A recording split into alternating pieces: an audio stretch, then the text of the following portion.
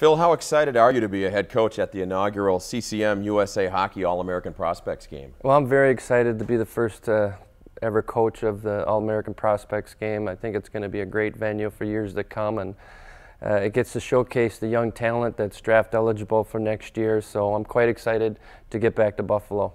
Yeah, you have a great history with the city of Buffalo. What are you looking forward to as you return to the place where the NHL career began? Well, hopefully there's an NHL season going on, but I'm really excited just to see the family and friends. It's always a great sports town. You know, when I played there in the 80s, Jim Kelly and the Buffalo Bills were an exciting team to watch, and just the sports fans in general, they really support their teams there, so it's going to be great to get back there. Another Minnesotan will be on the other bench coaching. Rob McClanahan will be there. What's your relationship with Rob? Well, I've known Rob for quite a long time. Everybody knows he was part of the 1980 Olympic team. So, you know, I really respect Rob. I respect my elders. However, when the puck drops, it's competition at its best, and I want our team to win. How familiar are you with the players attending the game, specifically those you'll be coaching? Well, I think there's a lot of young talent that I don't have a lot of familiarity with, but you know, Seth Jones, who I believe is on the other team, and Rob's team is part of the World Junior Camp this year in Lake Placid and has an excellent chance to make the team.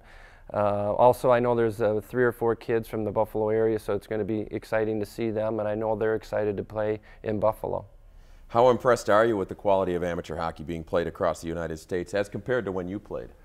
Well, I think the talent level in the United States it continues to grow. You can see it in the NHL, the percentage of players. The National Development Program in Ann Arbor has done a terrific job, started in 1996, and they've produced a lot of first-rounders, and there's a lot of kids that go to Division I hockey. So getting back to your question, I think the overall talent, and you can see these kids coming from different areas of the United States, even down in Texas and Arizona. So the coaching's a lot better than it was when I grew up. So that's why you're having that average player getting better, and it's bringing the quality of the players to the colleges and the professional ranks.